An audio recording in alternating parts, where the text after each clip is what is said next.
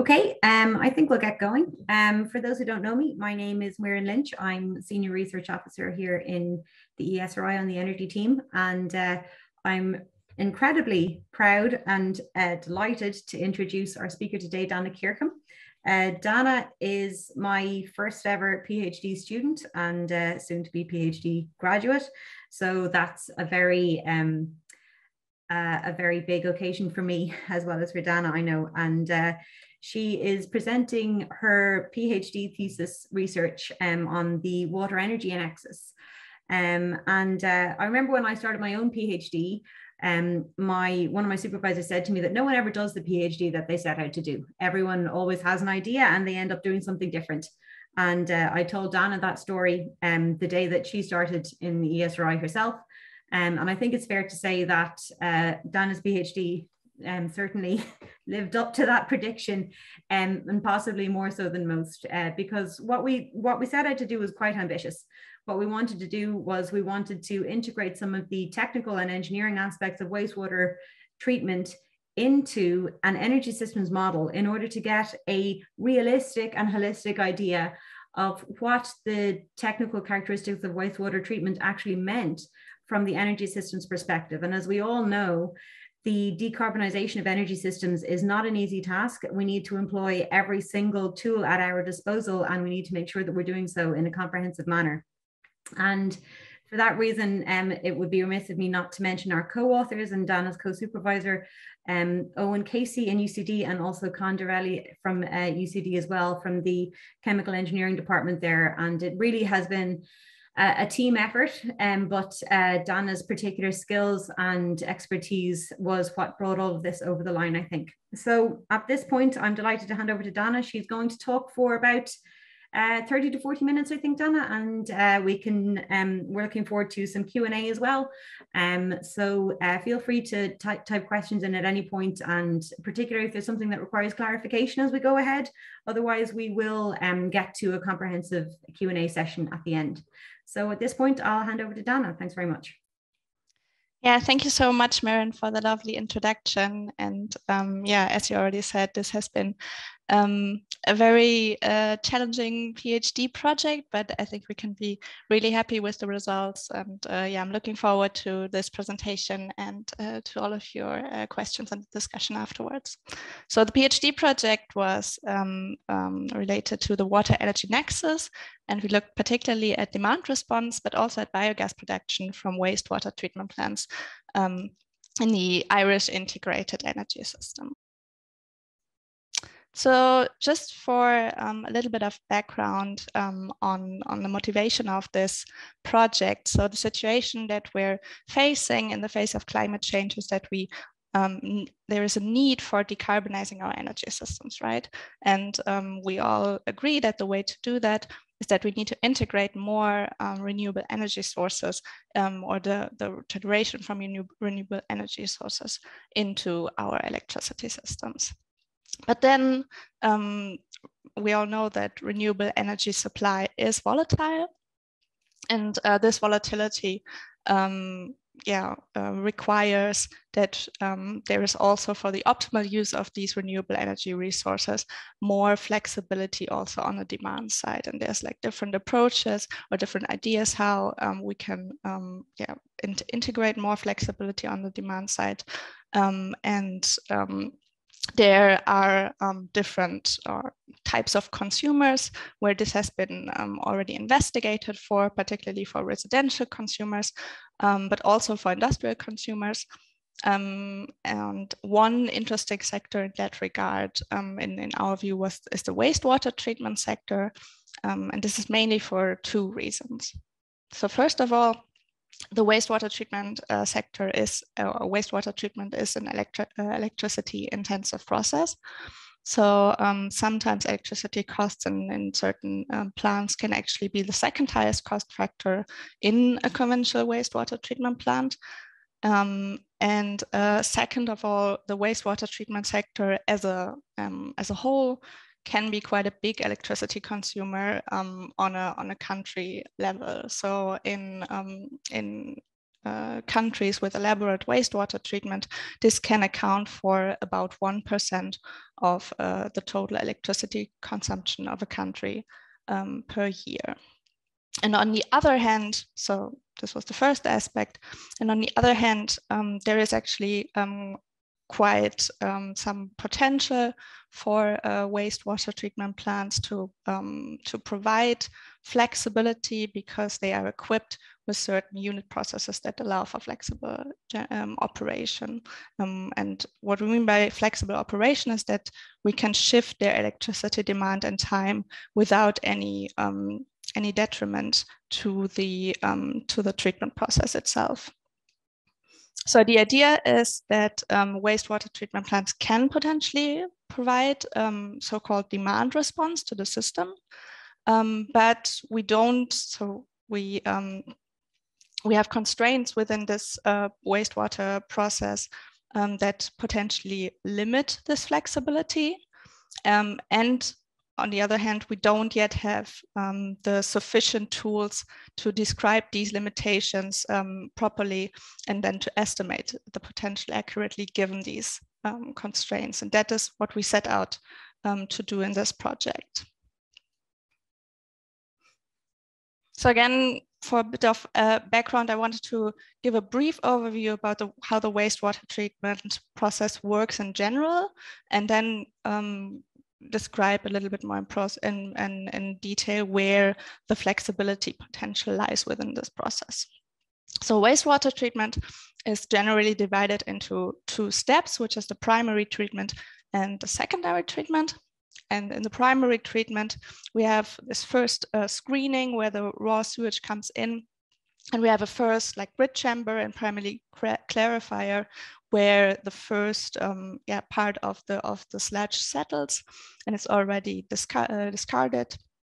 And then this primary effluent, which comes out of the primary treatment, moves on to a secondary stage of the treatment process where it's kind of arriving in the heart of the process, which is the aeration process or the biological stage of the treatment. So in this aeration tank that you see there, there's actually a population of microorganisms living in that tank, and they break down the organic material that arrive in the tank. And these microorganisms, they require constant supply of air to be able to multiply, and this is supplied by an air compressor. So the air compressor is actually one of the biggest electricity consumer in the plant. And then finally, this effluent also moves on to a secondary clarifier where the activated sludge from the aerated tank settles. Part of that is again disposed of, and part of that returns back into the aerated tank to maintain a certain level of microorganism concentration in the tank. And then in the end, what we sometimes also call tertiary treatment, there's some processes of disinfection, like UV disinfection or chemical disinfection, that can also be added to the effluent to be finally discharged into a water body. So the potentials for flexible operation in this whole process now come in mainly 2 aspects of the wastewater treatment process itself, and then in a third option that is at a later stage. So one of the biggest potentials lies within the aeration. So the compressor can actually be operated in an intermittent fashion, or can be turned on and off without any detriment to the effluent quality. This has been shown in several case studies that the aeration can actually be turned off for between 15 and 120 minutes without negative effects on the effluent. Then another potential lies in operating the pumps and in an intermittent fashion. So we can also switch on and off the pumps in the plant between 30 minutes for inlet pumps and 60 minutes for recirculation pumps. And this flexibility in pumping is only possible in conjuncture with redundancy in these big tanks that you have seen before. So there's this interplay of these two flexibility options there. And finally, there is also the option to produce biogas from the sludge in the plant. And this flexibility potential arises from, first of all, the biogas storage on site. And then, for example, the biogas can be used to produce electricity on site, and therefore this is a category of not only demand flexibility, but also electricity supply flexibility. So from this technical situation, the aim of our study was actually to explore the potential of wastewater treatment plants to provide flexibility to a power system, and particularly to investigate its economic and environmental effects in the Irish context. So we're looking at the power system effects of potentially providing the flexibility. And we derived two distinct case studies from that. In the first case study that I'm going to present today, we determined the effects on system costs, on consumer costs, and on the integration of renewable energy sources. And in the second case study, we focused particularly on uncovering the potential interactions between when the plant provides demand response, so demand flexibility, and is also has also the capability to produce on-site electricity generation from biogas. So we were particularly interested in that interplay of the two.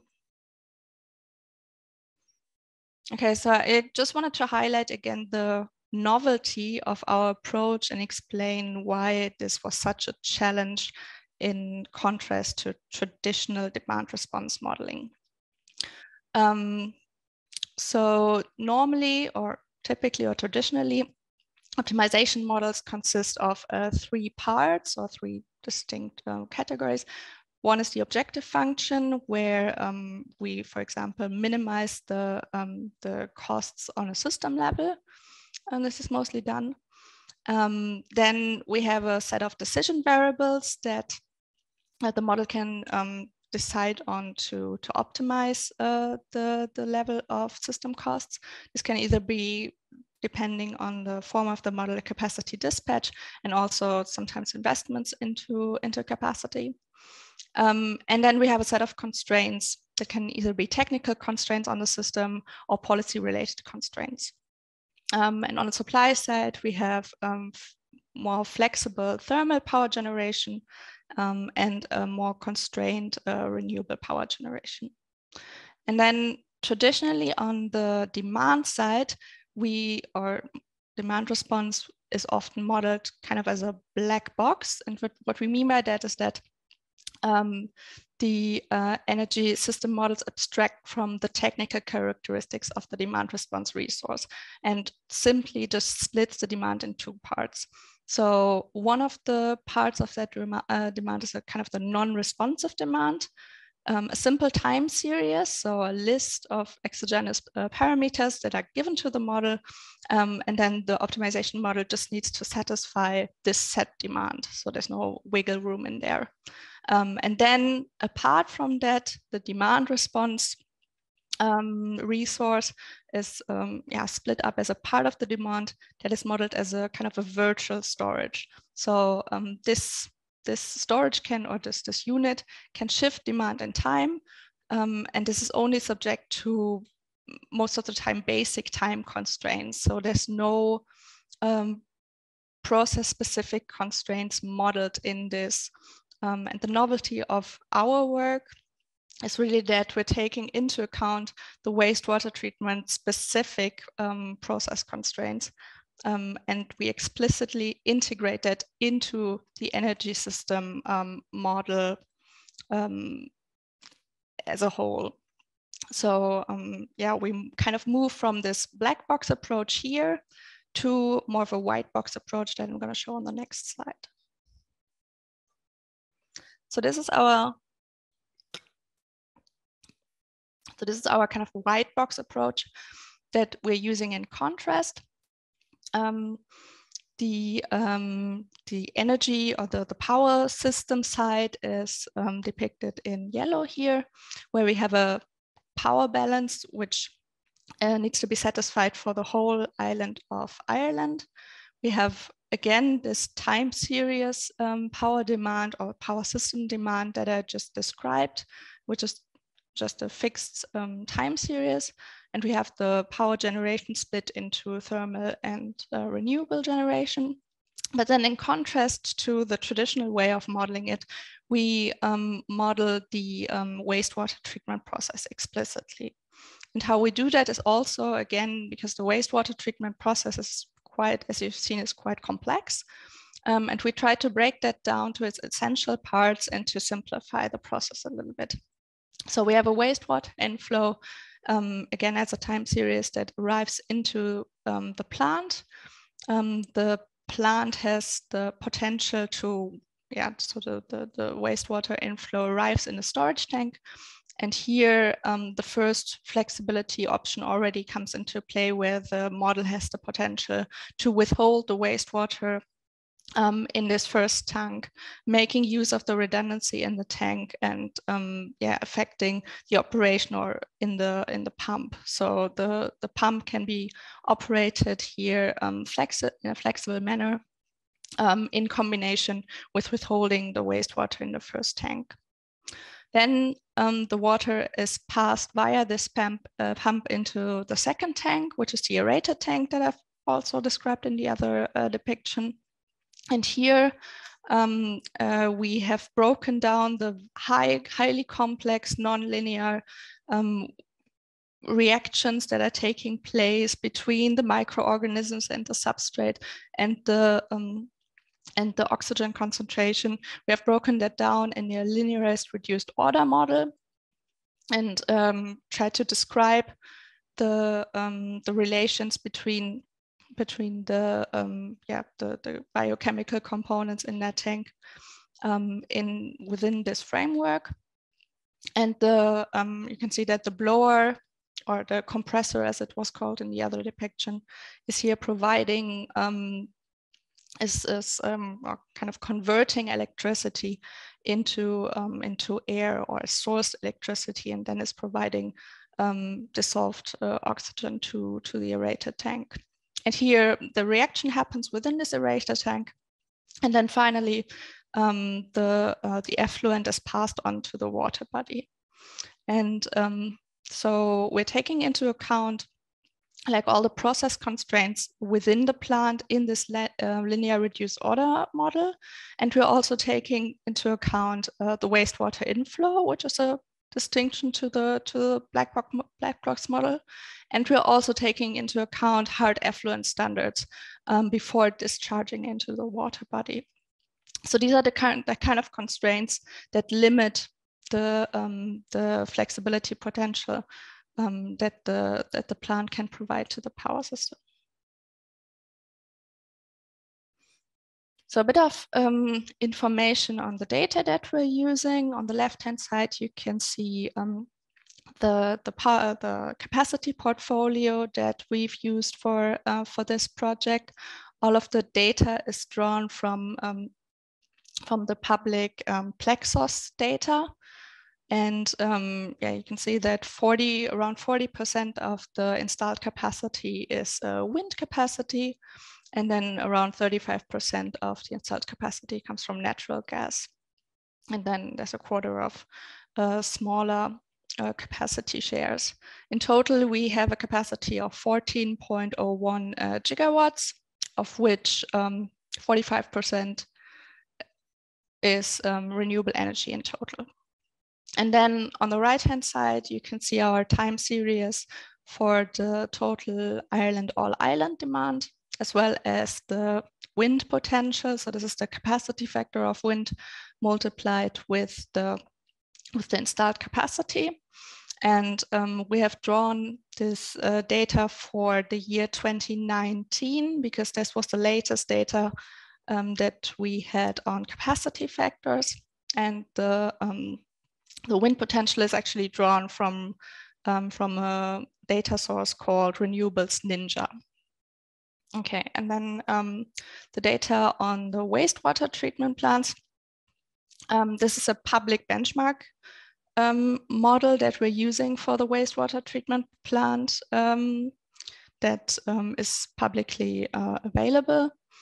And the size of this model plant is in population equivalents 55,338, sorry, with an average daily flow rate of around 18,400 cubic meters per day. And you can see on the right-hand side the wastewater influent rate over 2 weeks. So this is the data that's available in 15 minutes time steps. We're using 1 hour time steps in our model. And the unit is in cubic meters per day. And you can see that the variation particularly comes in over the weekdays, and then in contrast to the weekend where the flow rate is a little bit lower. Our average influent loading is 360 grams of biodegradable COD per cubic meter, and the rated tank volume is 6,000 cubic meters.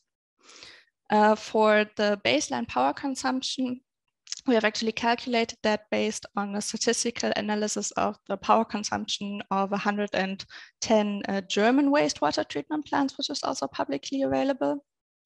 And we assumed different power ratings for the blower and the pump, depending on the efficiency of the equipment. So we wanted to test for medium efficiency and low efficiency equipment. So that's why we have 2 values here. So in one scenario, the baseline power consumption over the full, over 1 day is around 6,000 kilowatt hours. And in the low efficiency case, it's around 9,400 kilowatt hours. And then, so we want so something that was kind of a challenge for us in terms of modeling is how to model the whole Irish wastewater treatment sector, because the number of plants with biological treatment that would be comparable to the plant that we're modeling in the whole of Ireland is 449 plants, and this would be very computational intensive to model all these plants individually. So we came up with the approach to model this whole Irish wastewater treatment sector with secondary treatment as only one model plant with the characteristics that I just described. And then we scaled up the electricity consumption of this plant according to the size of the whole wastewater treatment sector. So by this, we kind of assume that the plants are all similar in plant layout, which is kind of a simplifying in assumptions, I would say, but but potentially this is a good cross-section, more or less, of like more efficient plants and less efficient plants, we hope. However, regarding the influent profile, the daily and weekly profile is of essence, and I would assume that this doesn't change so much between plants. So this is kind of more or less steady, at least in dry weather conditions. Yes, okay. So in the first case study, we looked into the energy system effects of demand response provision from wastewater treatment plants. And we looked into 8 different scenarios where we had like 3 different indicators that we varied. And first of all, we thought that we want to look at different degrees of flexibility, because we have modeled the plant in a way that we can operate the blower in a flexible manner, but also the pumping in a flexible manner. So in the first set of scenarios, we only let the model operate the blower flexibly, so the aeration is flexible. And in the second set of scenarios, the aeration and the pumping were flexible. So then the model also had the possibility to withhold wastewater. So we called those Q-store, which I guess is not really a handy name, not that catchy. And then we also varied the energy efficiency of the equipment. So as I already explained in the baseline calculations, we have a medium scenario where the energy efficiency of the blower and the pump is medium. And then we have one scenario where, or one set of scenarios where the energy efficiency of the plant, of the blower and the pump is particularly low. So the energy consumption would be higher in turn. And finally, the time or the seasonal effect might also play a role in the provision of flexibility. So we also look at different scenarios in terms of the season, and we have picked two particularly interesting 2 weeks of simulation data in terms of wind potential and demand.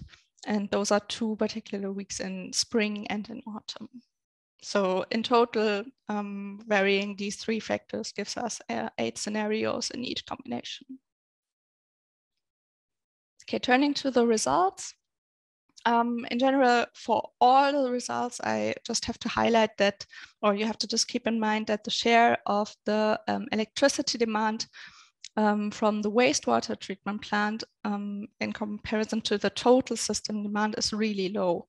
I've said in the introduction that it typically ranges around 1% of total electricity consumption, and this is also true for our results. So depending on the energy efficiency of the equipment, the energy demand of the plant varied between 0.5 to 1.3% of total system demand. So when we look at the effect sizes, this has to be kept in mind. As you see, the effect sizes are already really low.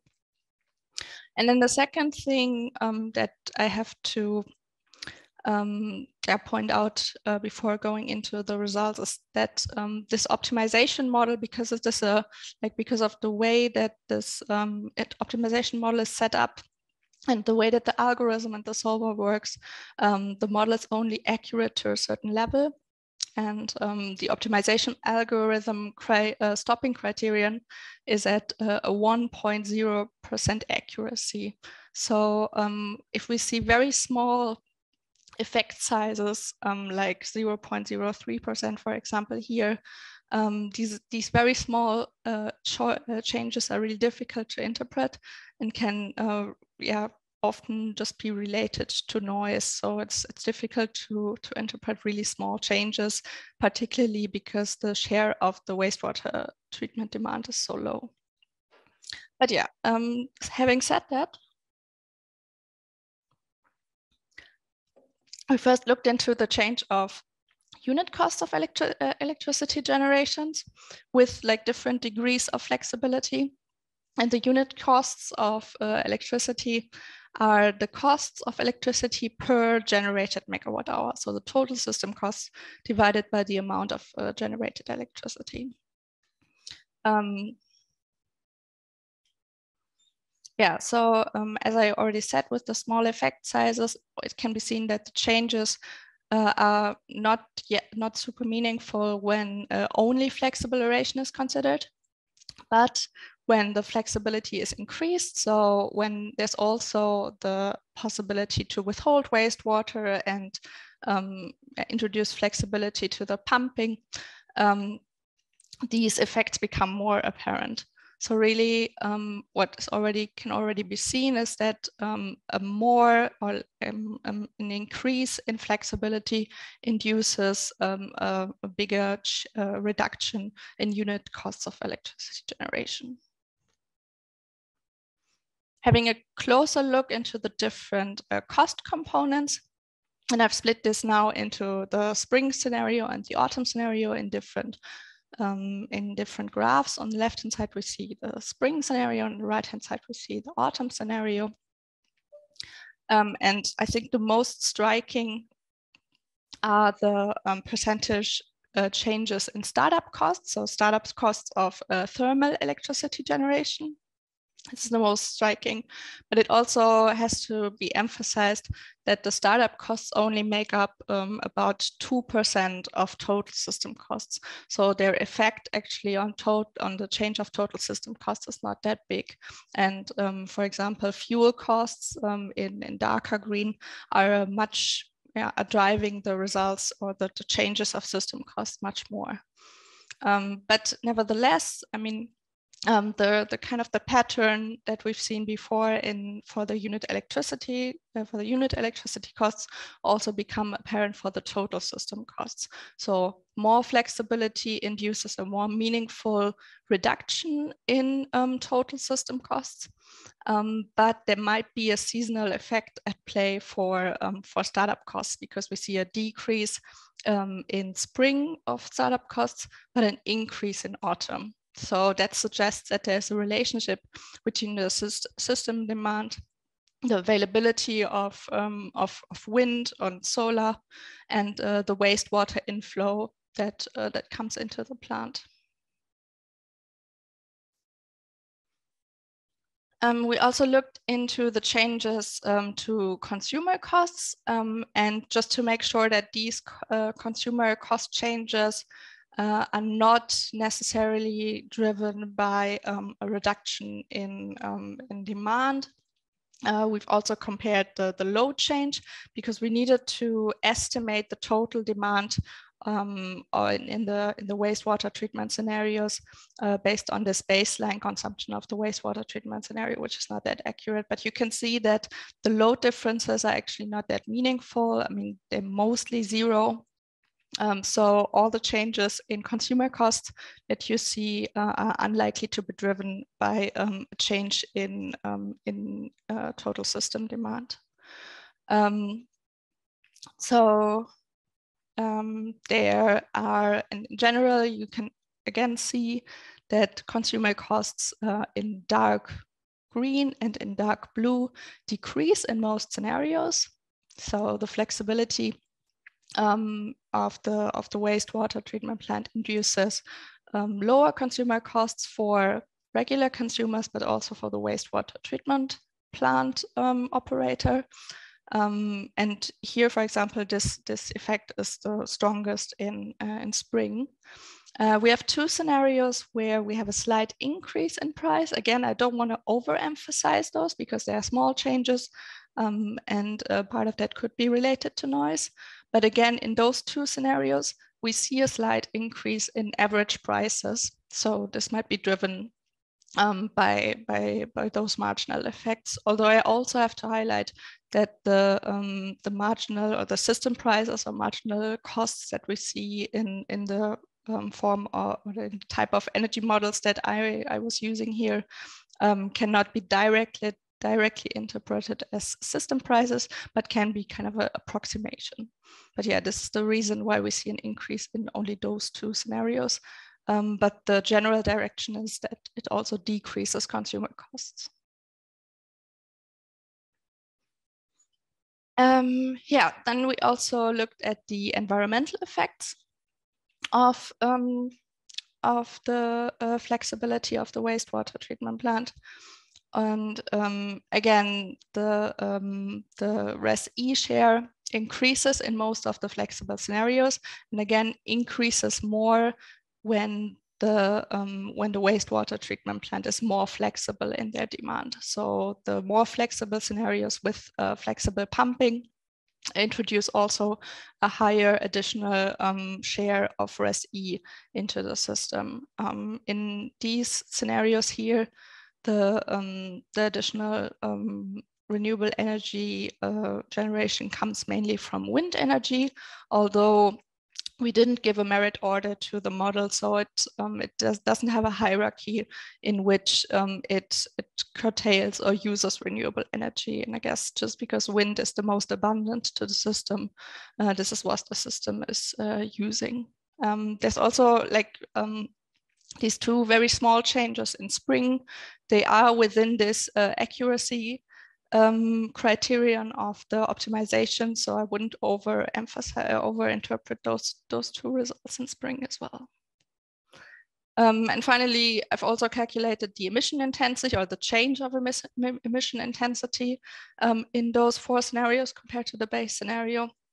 So the emission intensity per megawatt hour of electricity is the total emissions of the domestically generated electricity related to the total amount of electricity that is produced. And yeah, this kind of mirrors the effects that can also be seen in the Res-E shares. Finally, looking into the changes in wastewater treatment plant electricity costs. So the cost changes in the flexible aeration scenarios are actually not that meaningful, because we related them to a time invariant baseline reference consumption, where the electricity consumption profile is just flat. And this wouldn't really happen, I guess, in a real plant. But nevertheless, the comparison between the less flexible scenario and the more flexible scenario is meaningful. And here it really shows that more flexibility pays off.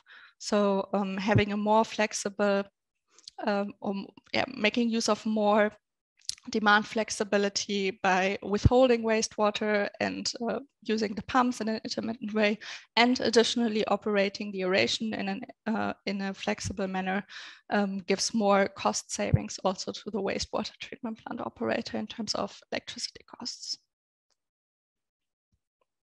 Just a brief summary of those results of the first case study. So what we were interested in were, first of all, of course, the power system costs, or the system costs of electricity generation, but also the electricity costs to wastewater treatment plant operators and the consumers, and also the environmental effects. And we measured that with the emission intensity of the generation. We can see that in most scenarios, these effects are the costs and the emission intensity decrease, which is a good thing. And there are a few outlier scenarios where, for some indicators, we have a slight increase. But again, as I've already described, these effect sizes are in general small. And in parts, they can actually be interpreted, cannot be meaningfully interpreted, and yeah, just noise. Okay, now moving on to the second case study. So here we looked into combining the on-site electricity generation possibility from biogas with this demand flexibility that was already present in the previous case study. So therefore, we adapted the model that we were using slightly. So kind of the left hand of the model setup of the white box approach you have already seen. But now we also added an anaerobic digester in the end of the process, where part of the sludge is treated to biogas. And this biogas can then be stored in a biogas storage. And where from like the flexibility here arises again from the flexibility in pumping and aeration, but then additionally also in withhold or storing biogas. And then the model has the option to pass on this biogas to an on-site CHP plant, where the biogas can be transformed into electricity, or can be treated to generate electricity and then provide that back to the power system. We have chosen an efficiency of the CHP of 38%, and this can vary depending on the technical characteristics of the CHP. The scenarios that we now looked into where the kind of the degree of flexibility. And here I just need to clarify that we also look into the two options of having the aeration or operating the aeration in a flexible manner, and then in a second set of scenarios operating the aeration additionally to the pumping in a flexible manner. And we call them here no flex and flex scenario, just because in the first case study, it kind of has become apparent that due to our model setup, the aeration actually didn't induce that much flexibility compared to the pumping, as you have seen. So the aeration and pumping flexible scenario is considered the more flexible scenario. And then we combine that with different options to either produce biogas, where this whole biogas module that I've introduced now is used, or where biogas production is not possible. So in total, we have 4 scenarios here additionally to look into. Okay, so first looking into the generation of biogas. In the first graph, you can see the biogas generation with and without demand response, or with or without flexibility in pumping. And here it becomes apparent that the flexibility in pumping, or the flexibility in demand, decreases biogas production. And that is because the intermittent pumping also changes the aeration requirements in the tank, and that reduces the biomass population in the tank, and that in turn reduces the biogas generation or the biogas potential. So there already seems to be a trade-off between demand flexibility and supply flexibility, or energy supply flexibility. I've also shown that here in the second graph, which gives you the cumulative electricity generation from biogas. And you can see that over the 2 weeks simulation period, the amount of biogas produced in the flexible scenario is lower than if there's no flexibility.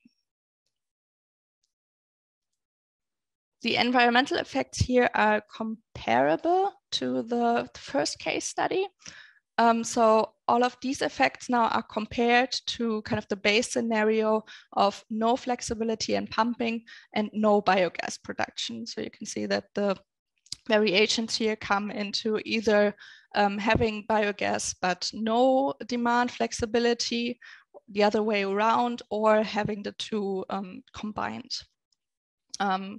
And with more electricity generation from biogas, we integrate higher shares of Res-E, and again, particularly wind energy into the system.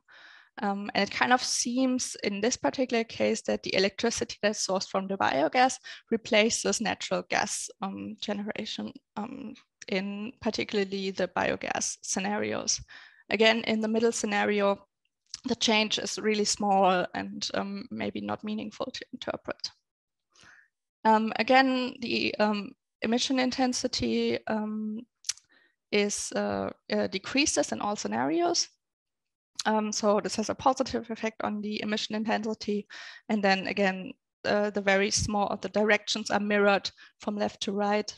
And the very small changes are maybe just not that meaningful. Also here we have a decrease in total system costs. And here, compared to the no flexibility and no biogas scenario, we have a decrease in all system cost components, particularly in startup costs, but also in emission costs and in fuel costs. And that results in a total system cost reduction in all 3 scenarios. And the highest system cost reduction actually appears when we combine demand response with on-site electricity generation from biogas. So this kind of goes from left to right with the starkest reduction in the most flexible scenario. Now, when we contrast that with consumer costs, so I just want to show that on left-hand side, you also have the change in electricity consumption, and there the trend also is kind of a little bit mirrored with what I've shown for the system costs. So we have the highest electricity consumption when there's no flexibility and no biogas generation, and then we have a stark reduction in net electricity consumption, which is the electricity consumption minus the electricity generation that the plant produces when it produces electricity from biogas, in the case where flexibility in demand and biogas production is combined. So the combination of the two can actually lead to a up to 50% decrease in net generation and net consumption for the wastewater treatment plant operator. But we have seen, particularly in our model, that the electricity costs for wastewater treatment plant operators and consumers starkly increase in this most flexible scenario. So I've highlighted this here in the table. So in the most flexible scenario, we actually have an increase in net expenditures by 20% for the wastewater treatment plant operator, and even by 92% for consumers. And I mean, this is a model outcome. I don't want to overemphasize these implications for the real world. Nevertheless, these high effects or these high increases in electricity costs stem from very high price spikes in this particular scenario. So if you look in the first row into the average power system prices that we calculated for, or that were outcome of the model, you can see that there's a stark increase in this average power system price in the most flexible scenario. And this stems from very few, or only a few periods where prices spike extremely to an extremely high level. And this is caused because this is a direct result of the hard constraints that we put on the biogas production in form of the effluent constraints on the biomass that can be effluented. So the combination of these hard constraints that we impose on the effluent standards, which are then a constraint for the biogas production, and the flexibility in the demand, so that the model can choose or can optimize the electricity consumption of the plant. This combination can actually lead to unintended effects when providing demand and supply flexibility at the same time.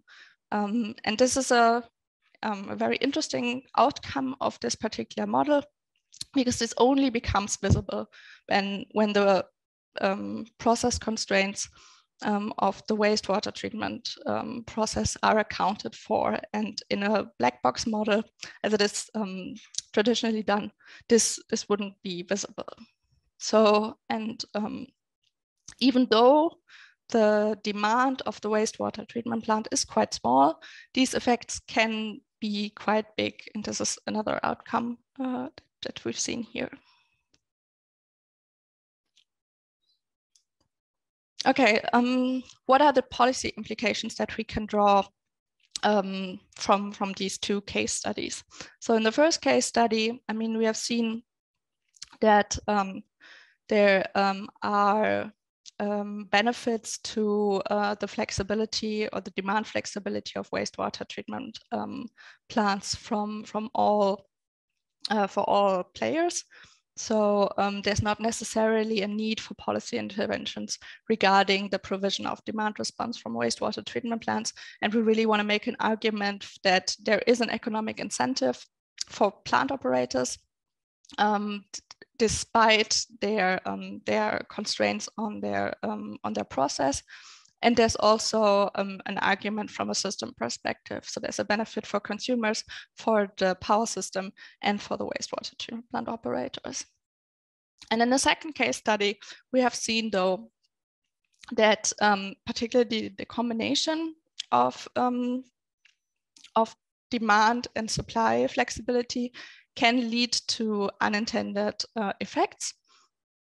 And therefore, here there could be a case for policy support for combining the demand response from wastewater treatment plants with biogas production, just to make sure that these effects don't occur.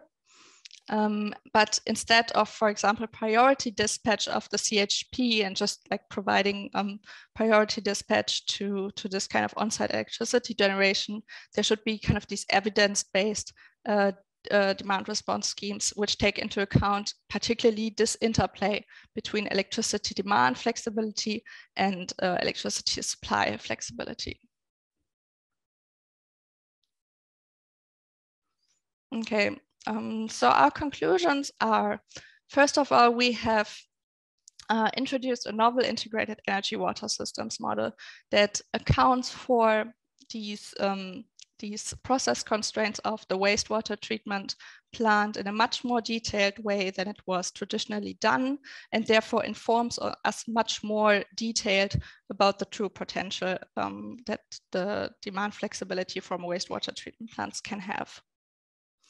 Our first case study has shown that demand response from wastewater treatment plants is beneficial for the power system. So it reduces total system costs. It increases the share of renewable energies in most scenarios.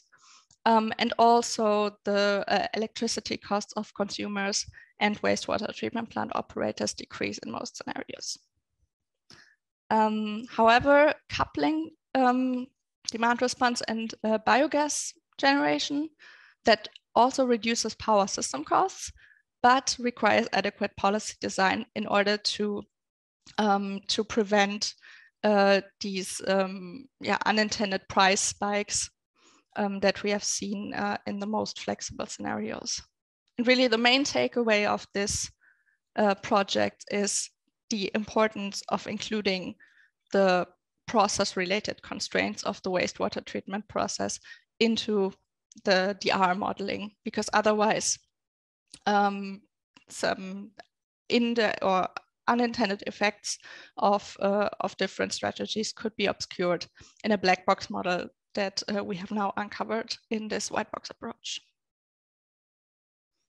As a little outlook, what could be done with this project in the future? I mean, there are certain limitations to the model that we've used. So for example, I've not gone into too much technical detail, but a big part of this PhD project was the development of the linearized reduced order biochemical model.